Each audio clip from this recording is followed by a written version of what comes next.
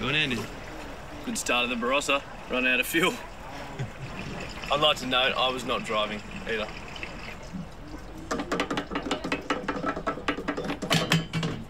I've never run out of fuel. Righto. Oh, you're that guy that won MasterChef.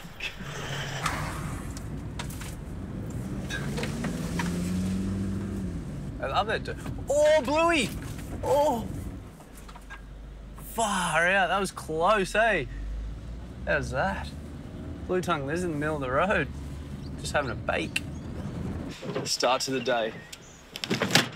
No petrol, and my shirt's wrong colour. What would you prefer? Grey, a darker shirt, or it's up to you? Probably a darker shirt. Darker shirt, yeah. Less Okay, see-through, no. the better. Is that all right, mate? Yeah. Yeah. We can just go for it from there. You just walk that way. Yep. But don't. That looks sick. But don't I want to be like. Don't I want to be starting like that and then turn like that? Oh, drone life. That looks sick. I couldn't come to the Barossa without visiting one of the biggest and best in the business, Jacob's Creek. Now, not only do they make wonderful wine, but for me, it's more about where they came from and the story behind it. Looks like I'm going to have a terrible time doing it.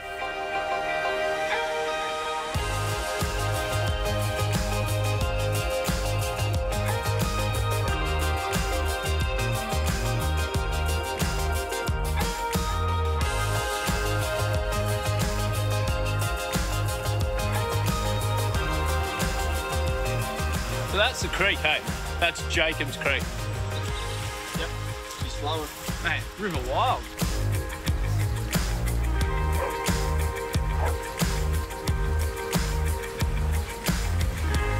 I'm not going over there, eh? I'm stuck. I'm fully stuck. The old blunnies, mate. It's 10:05. We're about to sample our first Shiraz. Boys, let us know why we're here and what are we doing. Well, this is the heritage vineyard for Jacob's Creek, and of course, the Barossa's really well known for its Shiraz, so it just seemed like a really good place to start. We've got some 35-year-old vines that are really hitting their straps at the moment and making some great wine. Yeah. Is that when they're sort of getting their peak? Because I've noticed these big boys around. Yeah, look, there's vines in the Barossa that are 150 years old, and they produce some pretty spectacular wines. Yeah. So. Well, I reckon we have a sample, because I'm no wine buff, so you guys can tell me what I should be looking for and what's going on in this glass. First thing you really want to look at is the colour. We're seeing some really nice, vibrant red and purple colours coming through. You want to have a bit of a smell, see some of the aromas coming through. Don't tell me, because I'm going to have a crack, so don't tell me what I'm looking for. I'll make an absolute fool of myself, I guarantee. And the swirl, tell me about the swirl, because is this legit? Like, is that actually doing... It's more than just a nervous tick, I think. Yeah. You're trying to get some of those aroma compounds to come out of the wine and into the glass. I'm going to go out on a limit. Is there, like, a few chocolate notes in there? Definitely. That's a definite regional characteristic of the Barossa, chocolate, cinnamon and spice. Something that I want to learn about is blending. I think it's getting a lot more common these days, and I don't know much about it, how, you know, what a Cab Sav Shiraz is. So I think we'll take a walk and maybe get into some blending. For sure. Sounds good.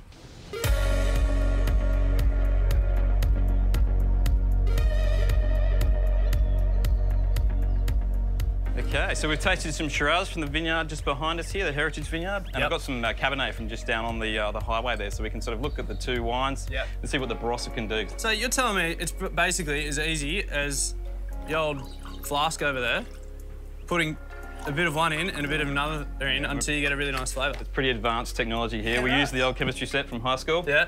We look at the different ratios of the varietals and different blocks and regions if we're doing a regional blend.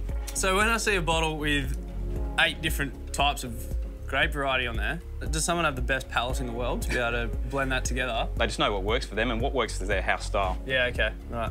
How about we do a blend? Good starting point, so let's go 50-50. See what you think. Righto. Using my high school chemistry skills. Give it a good mix to make sure they're all mixed up well.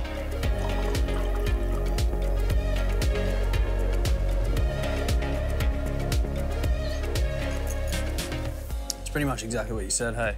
Yeah, so it really gives it that length. Length, yeah. And 50-50, is that kind of a standard blend, or...? Look, you can do what you want. With Shiraz Cabernet, they can support each other in all sorts of different ways. Whatever works for your Can we do one style. that's 70 cab? Absolutely, yep. Shiraz? Yep, give it some nice drive. Let's see how your blend turns out. this would be good. It'll be better than mine. There's no wrong blend. That's what you were meant to tell me. Exactly, no wrong blend at all. It's what you like, what you think your consumers would like.